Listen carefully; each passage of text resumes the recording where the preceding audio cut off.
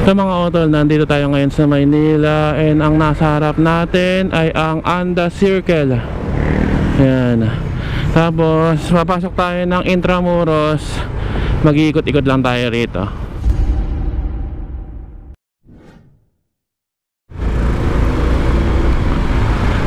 Ayan, pagpasok nyo rito, para kayong napunta sa sinaunang panahon, dahil mga lumang gusali ang makikita nyo rito.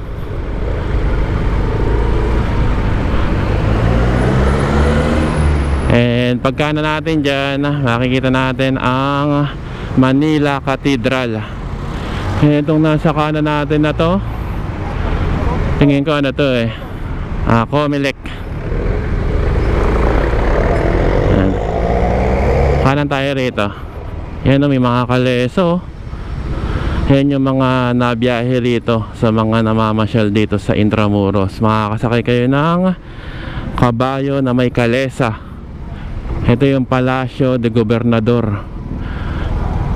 Di ba yan yung Comelec mga tol? Tapos yung nasa harapan natin, ang kilalang Manila Cathedral. Yan, maraming kinakasal din dyan na mga mayayaman, mga kilalang tao. Yan, dyan kinakasal sa Manila Cathedral. At meron pang isang simbahan dito mga utol na kilala din, ang San Agustin Church. Pansin nyo rito yung mga gwardiya rito naka uniforme ng sinaunang mga sundalo. Kung titingnan nyo, ayan, mga lumang gusali. Itong nasa kanan ko ay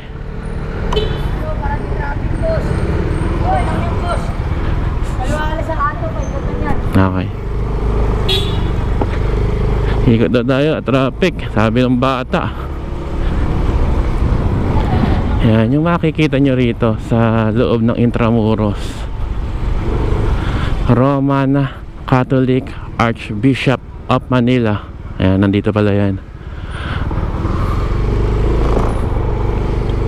Sanggala, hindi ba one way ito? Hindi naman. Dito ay may Museo de Intramuros. Yan tuloy, naligaw na ako. Hindi ko na alam kung saan ako pupunta. Ayun. Ang dami kasi rito mga tol na mga establishment katulad nito.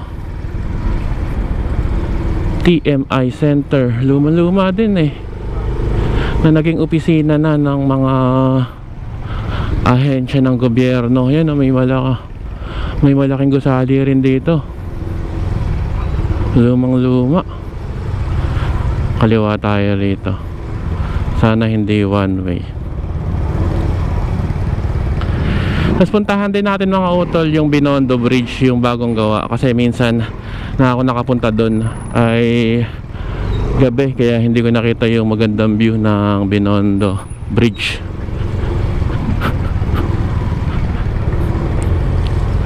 Ito yata, ito mga utol, ang San Agustin Church. Ayan, nandito pala yan. Yan. Yan naman ang harap ng simbahan ng San Agustin dito sa loob ng Intramuros. So, ikot na tayo. Yan may kabayo sa harap natin. Feel na feel mo mga utol pag sumakay ka dyan, para kang nasa sinaunang panahon. Ay, sarado doon. Diretso na lang tayo. Tingnan nyo mga utol yung kalsada rito. Mga lumang bato pa.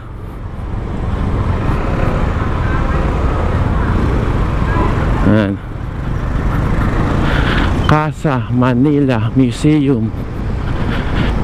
Ayan, para tayong nasa panahon ni Jose Rizal. Ano?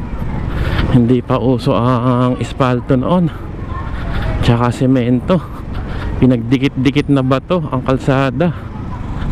Ano? Tapos meron ding komunidad dito, may community rin, may mga bahayan. Nakalagay dito, no left turn. Saan tayo dadaan? Diretso lang tayo, no left turn eh. Pero meron naman sasakyan.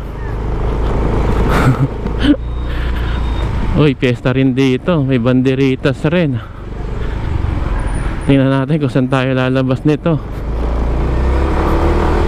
May kalsada ba pa dyan? Yan, kalsada to. Kaliwa tayo rito.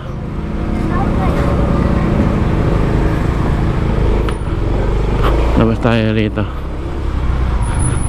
May mga residente rin pala sa loob ng Intramuros. Yan ang mga bata.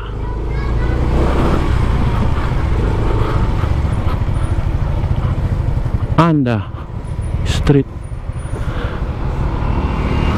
Diretsuhin natin.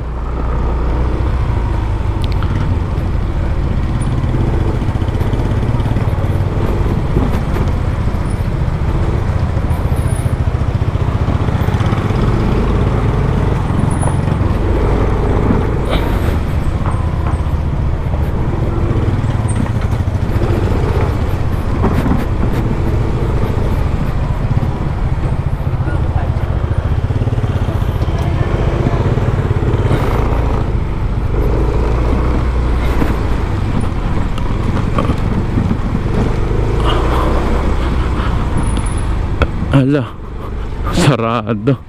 Mali yung daan natin.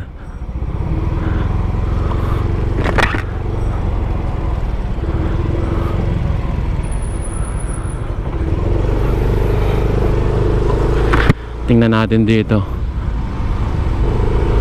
Nasa gilid tayo ng ano eh, oh. Bumalik tayo rito sa Manila Cathedral.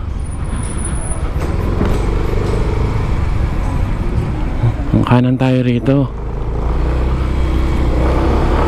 Tapos kanan uli doon sa isang kanto na yan.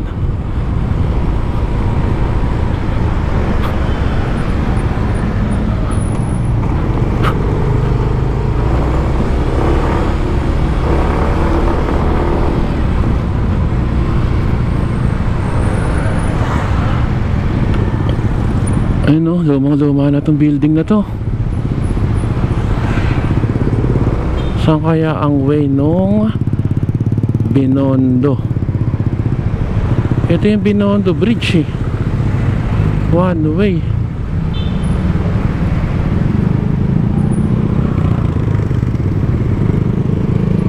Saan pwedeng dumaan?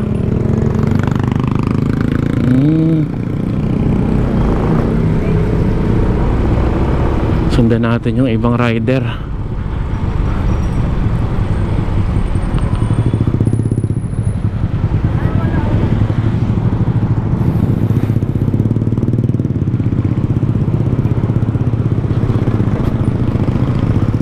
Hala,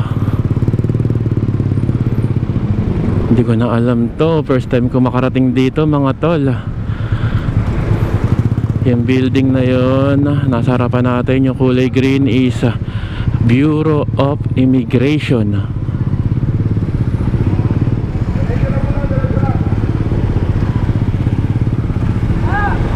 Paano kaya makapunta doon sa Binondo Bridge?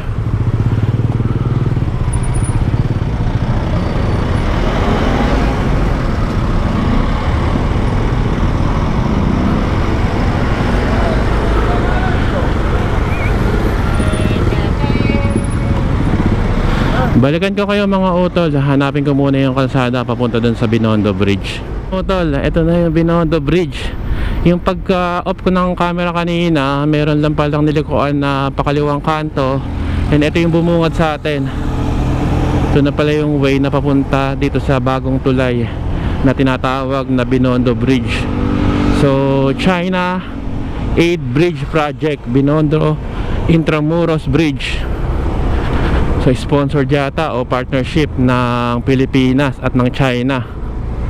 Ayan o, may flag ng Pilipinas at saka ng China itong tulay na to.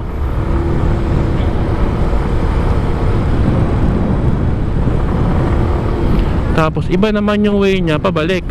Kaya ang gagawin natin dito, Kaliwa tayo rito pagbaba ng tulay para makabalik ulit tayo sa Intramuros.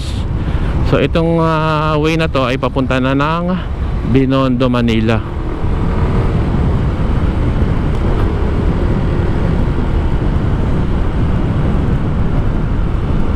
Mahal kong Maynila. Yan.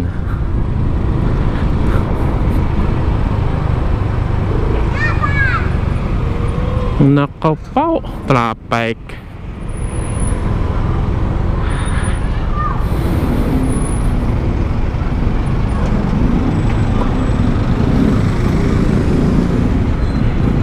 Yan mga utol, nasa kabilang side naman tayo. So paket ulit tayo ng Binondo Intramuros Bridge.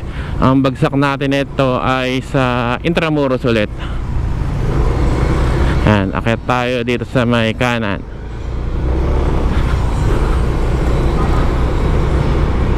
Yan, maraming mga Manileño ang namamasyal dito sa tulay, mga kabataan. At kagandahan dito, meron siyang bike lane yang nasa kanan natin.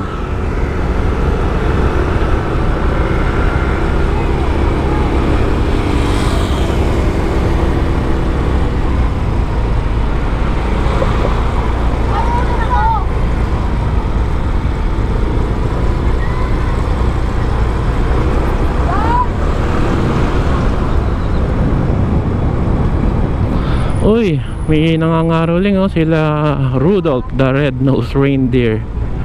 So pababa na tayo mga tol ng Intramuros ulit. Yan yung kaninang building kanina.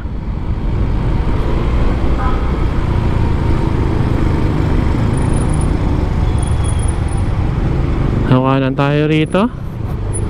Papunta uli ng Manila Cathedral. At lalabas na ulit tayo ng Intramuros.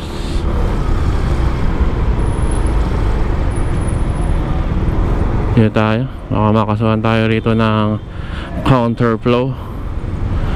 Yan, may mga kainan dito sa gilid. Sa lumang gusali rin, may Greenwich, yan, Chowking, KFC.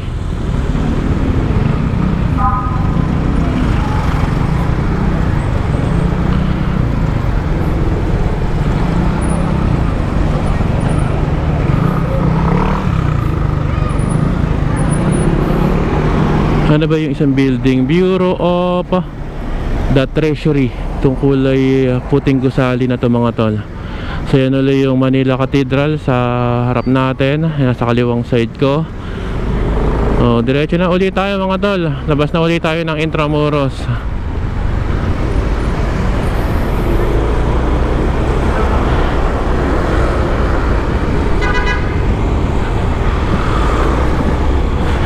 Yan, maraming salamat mga utol sa mga sumama sa akin sa pag-ikot dito sa loob ng Intramuros, Manila. At napasyalan natin yung Binondo Intramuros Bridge. Yan. Dito nga tapusin mga utol ang aking video. Maraming salamat sa panonood. God bless sa inyo lahat and ride safe always.